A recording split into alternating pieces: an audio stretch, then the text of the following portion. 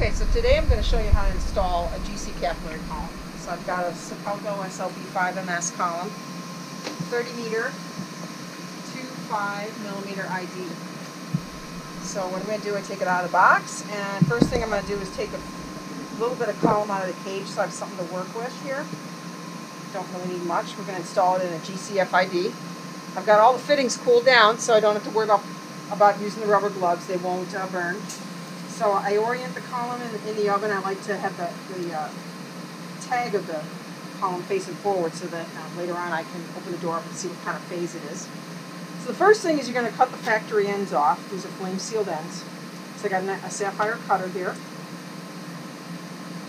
Cut that off. And we're going to be inserting the column into the inlet here through this nut and ferrule. The ferrule has to match the column ID. And you need about 3 to 6 millimeters of the column sticking up above the ferrule once you tighten it down. You can either hold it while you're tightening, which is a little tricky, or a trick is to use an old septum like I've got here.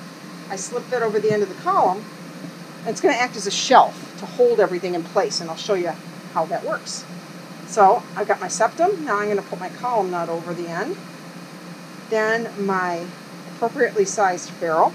Ferrules will have a blunt end and a pointy end.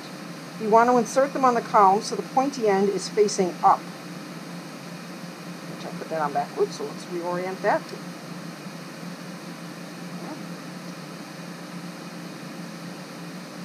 I've got a hard time seeing it. There we go. Pointy end up. Okay, so now that I've got this, anytime you put a ferrule over the end of a column, you need to cut it, because some of the graphite can be shaved off by the column and end up down in there. So I'm going to cut it on my sapphire cutter.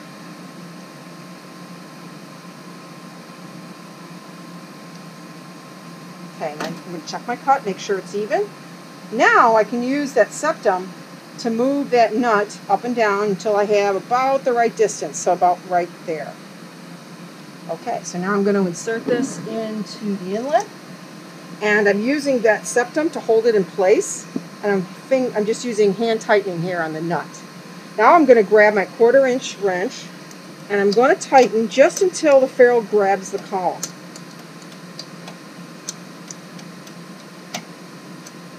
And then once I feel that it grabs, because you'll feel resistance, give it another 1/4 turn like that. Okay, and when you tug on the column, it shouldn't move. So at this point, pull the septum down, because you're going to heat everything up later on, and you don't want that septum heating up and bleeding material off. Okay, now on the detector side, I'm going to do the same thing. Got my ferrule here. Okay, so my column end for the detector, and this is an FID, so it's a similar process, just different distance of insertion. On this side, I don't really need that. Okay, so first I'm going to cut off that factory sealed end with my sapphire cutter. Then the nut goes over the column, followed by the ferrule, pointy side up. The wrong ferrule there. Let me grab one for you here. Drop the ferrule. There we go. It's the wrong size.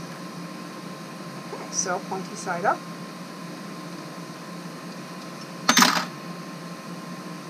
Once again, because I slipped a ferrule over the end of the column, I want to cut it. My sapphire cutter.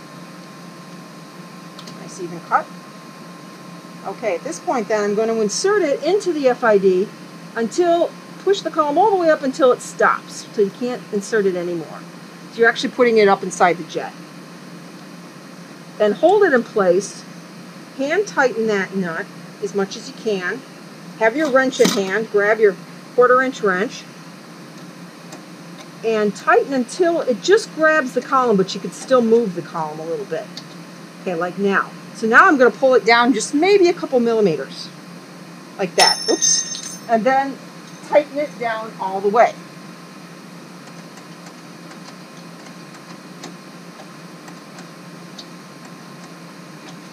And at that point, you're good. All you got to do now, turn on your flows, temperatures, and condition your column.